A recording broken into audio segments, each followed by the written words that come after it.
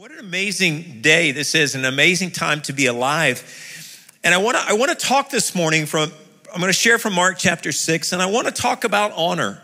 And I know this is a house that honors, but there's more, and there's more that God wants to release.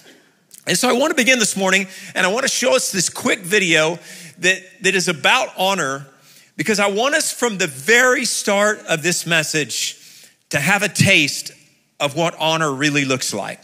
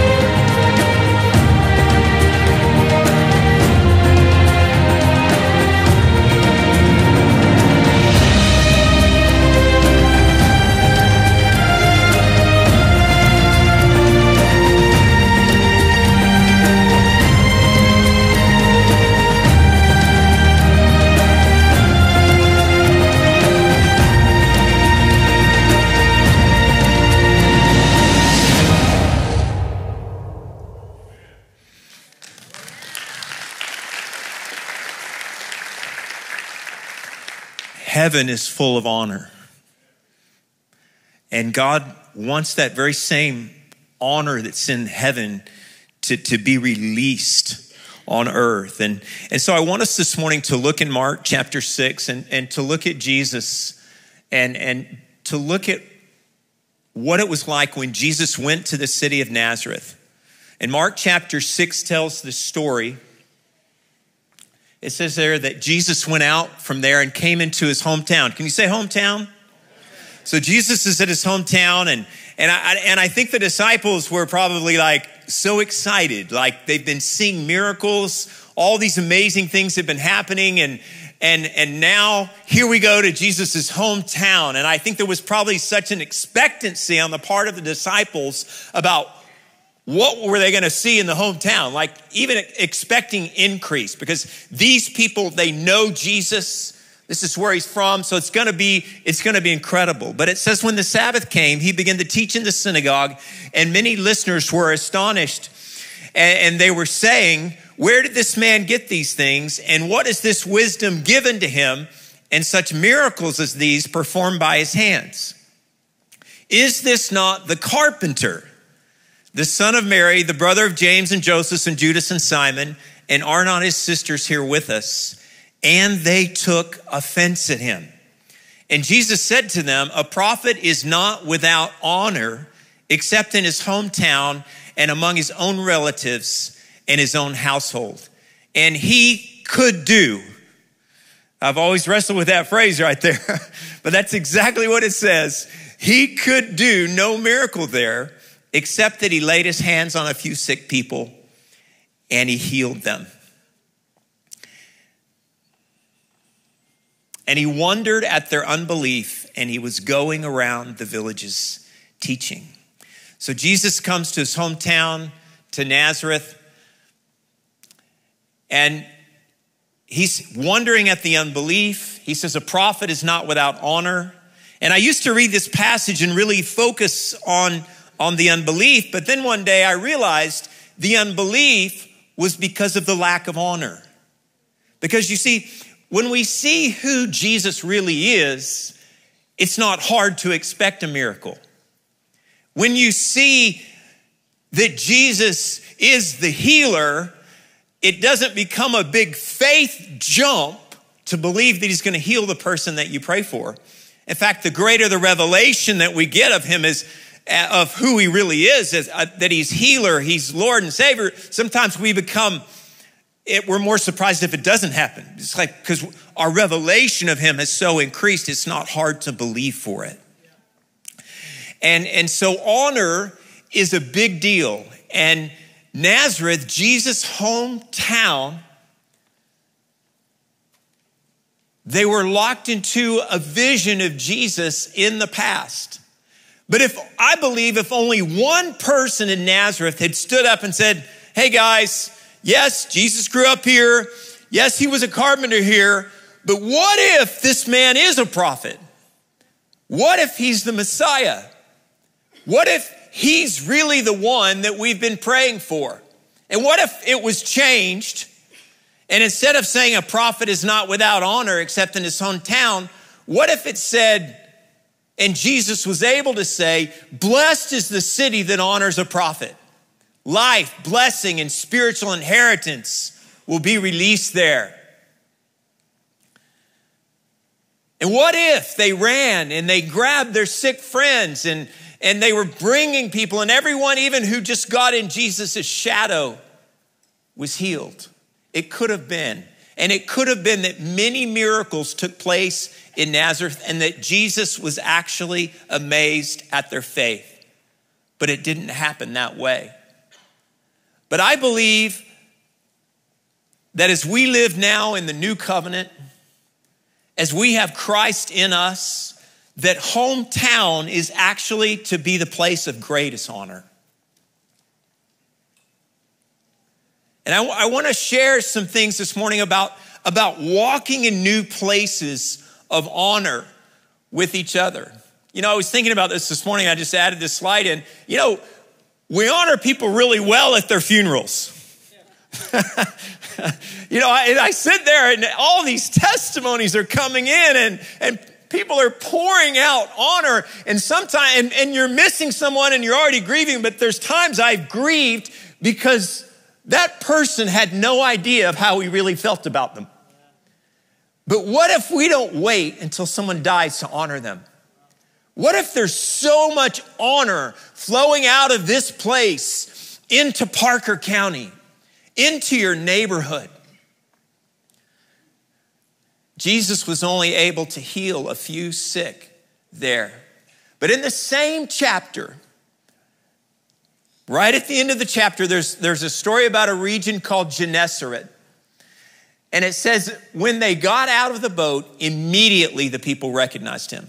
Now, I want you to see that difference there. It's not, oh, this is the carpenter who grew up here. This is, his brothers are here. He's Jesus the carpenter. It's like, no, they recognized him. This is the one who works miracles. And they ran about the whole countryside, and they began to carry here and there on their pallets those who were sick to the place where they heard he was. And wherever he entered villages or cities or countryside, they were laying the sick in the marketplaces and imploring him that they might just touch the fringe of his cloak, and as many touched it were being cured. Same Jesus, totally different story. And so I want to talk about three things today that can hinder us from walking in honor. And one of those is actually familiarity. That the fact that I met Jesus when I was 8 years old and I've been going to church all my life can be an awesome blessing, but it can also be a great hindrance. And see, familiarity confines my perspective of who you are to who you've been in the past. And so if I don't watch it, I'm going to hold you to who you have been in the past rather than coming at you with a fascination and walking in this place of childlike wonder with a heart to see the greatness and the beauty I've not seen in you before. I was thinking about this yesterday. David Fish is our son, and David came over and he's cooking these steaks for us. He's been hanging around that New River elders. And he really knows how to do this. I don't even pretend to cook a steak anymore. I can cook a good hamburger. So David and Madison are over, and we're enjoying being with them, and especially, enjoying Sophie and Theo. And David's cooking these steaks, and I'm just kind of stepped back. I was like, this isn't the same David who was eating hot dogs from QT and cooking microwave chicken pies. And I was just stepping back like, I wonder if there are other areas that as his dad, that I still need to see how he's grown and who he is and who he's becoming. And even as he's leading worship, which he does a wonderful job, but what else, is emerging in him? And so I'm looking as a dad and how powerful he is as a teacher. And I believe he carries a movement of young people, that God's powerfully marked him for a generation to come. But it's important for me as a parent to not lock David into chicken pot pie David. But I want to see new steak David. And I really enjoy steak David, by the way. It was very good. And what would happen today if you looked at that person next to you and kind of stepped back and just looked at them and went, wow, look who this person has become. They're not who they were 5 years ago. And so we want to step into fascination, and we also want to step out of frozen identity. And that is where we lock someone in to who we have known them to be in the past. It occurs when we lock someone in to who they were in a previous season and do not recognize growth, maturity, and increase of gifting and authority. I just even look in this house and in the short time that we've been relating together, and just the increase that's happened here, the increase on the team, and even, Joey and Erica, you guys, and just your leadership. And how you've led this church from a difficult place into a place of prosperity. And how you guys were faithful to lead boldly through the last several years. And that you didn't shrink back in fear when there was huge pressure on pastors and leaders to shrink back in fear. You guys had leaders that stepped out boldly in that season. And that's part of why many of you are here right now. Can we just give them a hand?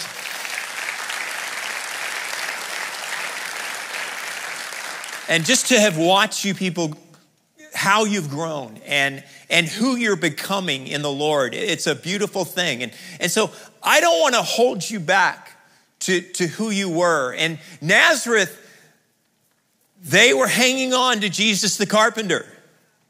And he was, but he was so much more. And so, do you want your table repaired or do you want your crippled child healed?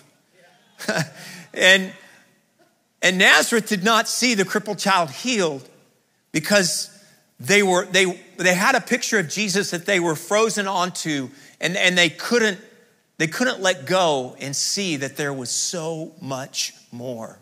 And I want to see who you really are in Jesus. And we need each other as the body of Christ, because you carry a revelation of Jesus that I don't carry. And I want to see Jesus in you. I want to see the beauty of Jesus that you carry and the way you manifest his presence. And I want to look at every person looking for that. I want to see who you are.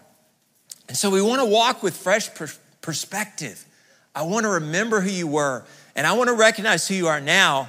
And I also want to affirm who you're becoming. Sometimes also we have a false security.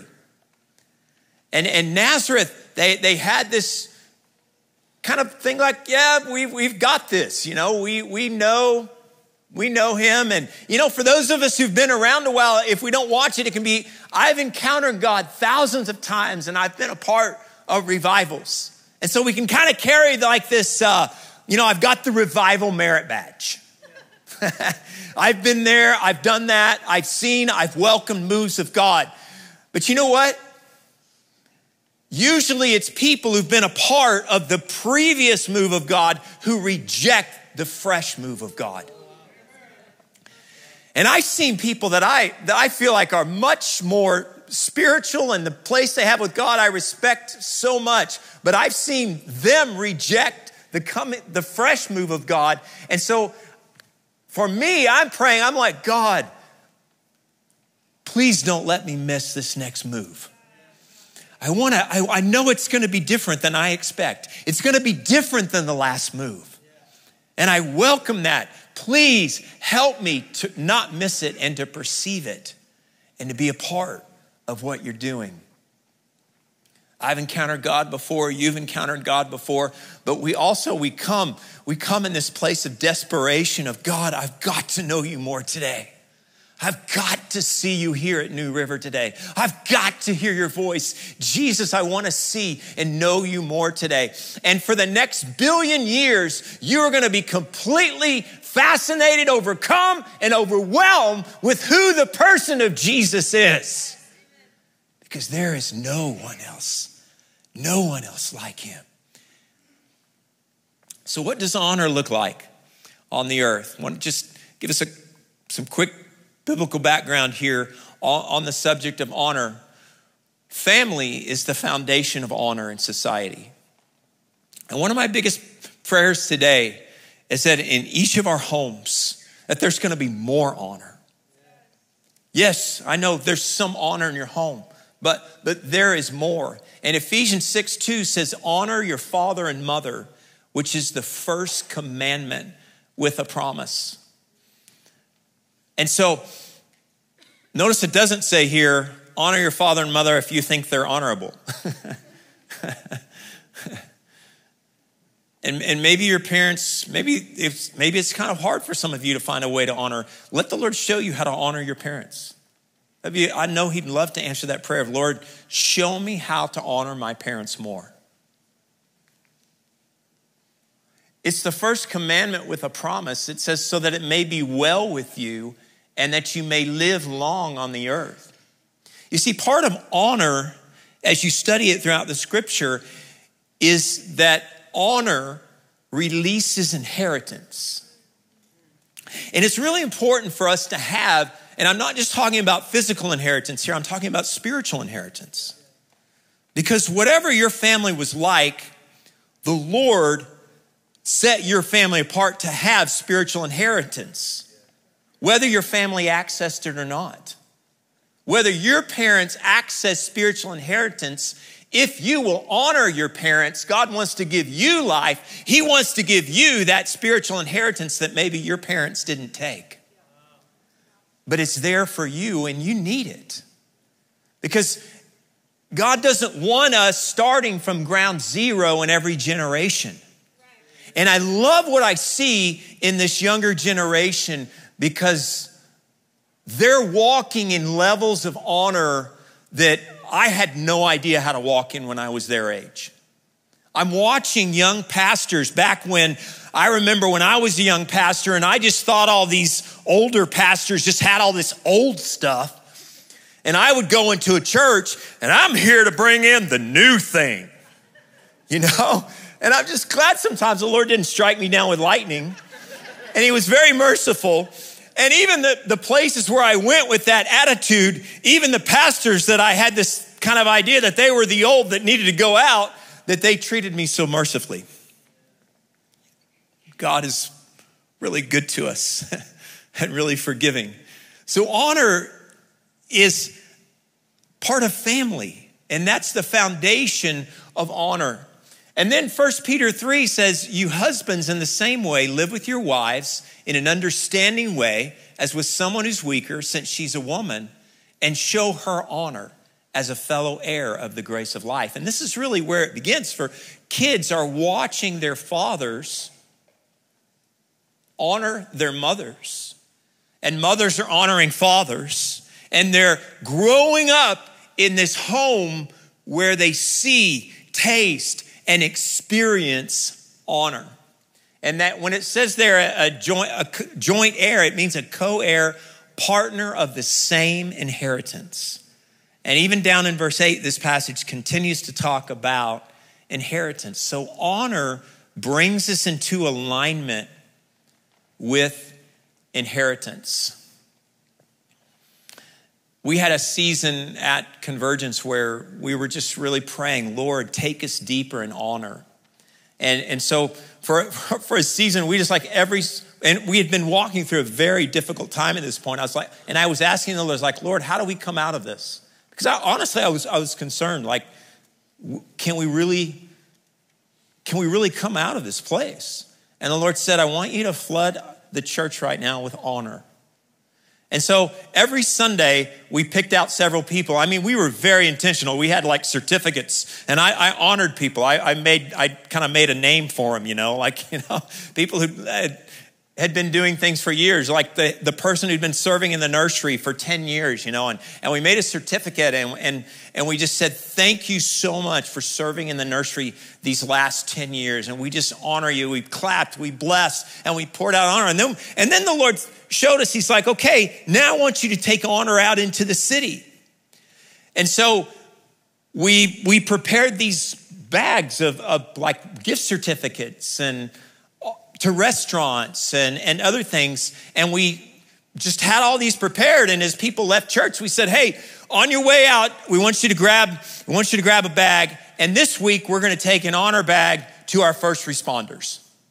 And so we go out right after church, and we just go and we go down to the fire station, and we just say, hey, we are so thankful for you. We just want to honor you. Thank you. This is just to bless you. Thank you for your service. And if it opened up, we prayed for them. We blessed them.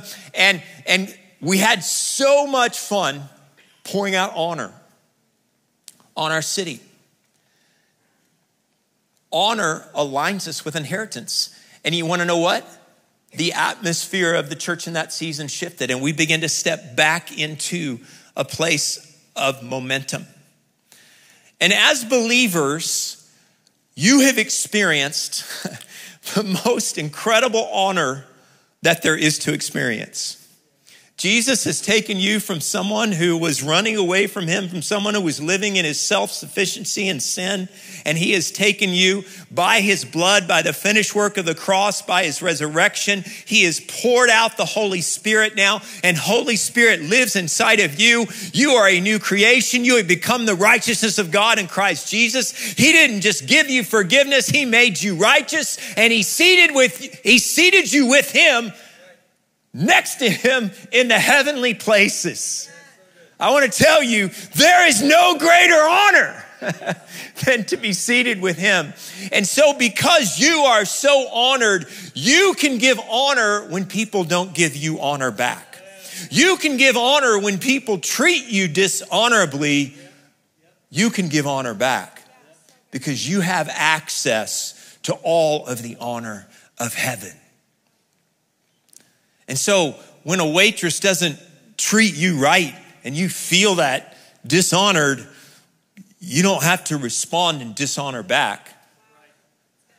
You can give them a larger tip than you were going to give them because you have honor and you are a person who overflows with honor. So I'm going to honor you whether you're honorable or not. One, because you're made in the image of God. And two, I will honor you because God honored me when I wasn't honorable. He gave honor to me. So, Jesus. 2 Peter 1:17. For when he received honor. Can you just say the word honor for me? So this is Peter talking about when the Father honored Jesus at the transfiguration. So he said, when he received honor and glory from God the Father, such an utterance as this was made to him by the majestic glory. This is my beloved Son, with whom I'm well pleased. So I want to give us 3 keys to releasing honor now. And I want us to look at this, at what the Father did here with Jesus. This is my beloved Son, with whom I'm well pleased. 1, he said, my beloved Son. That's value. One of the key components of honor is value.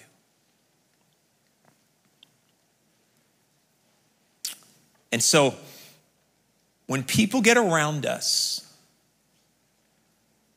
there's something in us, something in the way we talk, something in the way we move towards them, in the way we treat them, that rather than feeling devalued, they feel lifted up and valued. And that's something I'm really praying. I want that to increase in my life. I want every single person that gets around me, no matter what they're doing, where they are, how they're living, what party or whatever, it doesn't matter. I want them to feel valued. And that is one of the key components. And I want to tell you, people are so hungering and thirsting to feel valued. I was driving through Starbucks a while back, and the girl came on, and I don't remember her name. It was, maybe it was Melissa or something. She said, "Hey, hi, this is Melissa. What can I get for you today?" And I said, "Hi, Melissa." And when I said it, I felt like something really happened. And there was a pause, like there was a silence. Like, "You there?" And she came back, she said, "Thank you for saying my name like that." All I did was just my normal day. I just spoke her name back to her, and she felt value from that. People are hungry for value. And so value is one of the key components of honor. And up above in that passage where it says honor, the Greek word there means to fix the value to price. And so when people get around you, they're going to feel that there's a high price for their life, high value, that they are worth it. They are worth a moment of your looking into their eyes, speaking life into them. They're worthy of our putting it aside for a moment and being fully engaged and present in that place. I value you. And then another key component of identity, of honor, is identity. This is my beloved son. You're my son. You are precious. And that's one of the key components of honor, again, as we saw in this whole passage, that if Nazareth had recognized who Jesus was, if they'd seen his identity, they would have been able to honor him, and they would have been able to respond in faith. And then blessing. I am well pleased with you. And it can be very simple. I remember I was sitting, my hairstylist, doesn't he do an amazing job? I just want there to be hair for him to style. And I said to him the other day, I said, you know, Rand, you've been cutting my hair for over 20 years. And I want you to know how thankful I am for that. And how thankful I am for you as a friend and for what you bring into my life. I value.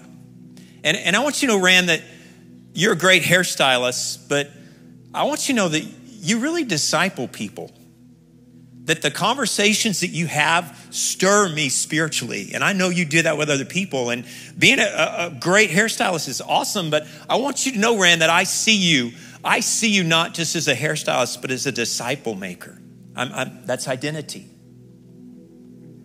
And then I said, you know what? I believe it's going to increase even more in coming years. That you're going to find yourself with things to share for people like you haven't even had for them before. And so then I'm releasing blessings. So the components of honor, value, identity, and blessing. And one more story, a guy named Mephibosheth. Say Mephibosheth. All right. One day, the Bible says that David, which is an amazing thing, he's just looking as a king. He's like, I wonder if there's somebody I can just bless and honor and show kindness to. Is there anybody who was related to Saul, and to my friend Jonathan that I can show honor to today? And somebody said, yeah, there's a guy named Mephibosheth. And Mephibosheth, I got to say it right. I got to be careful too. Sometimes I've said things really wrong. I almost did there, huh? But Mephibosheth, there we go. David called him and said, hey, I want you to come. And he took Mephibosheth and he said, you know what? Mephibosheth actually in one of the verses said, I'm a dead dog. I'm no good dead dog. But David took him, he says, no, you're not a dead dog. You're a son of a king. And I know who you are. And he took him and he brought him to his table. And he restored him. He said, I'm going to give you a place to live. I'm going to give you servants. I'm going to honor you because I see who you are. God is so longing to release honor on the earth. And I want us to stand this morning, and I want us to just pray in this place. And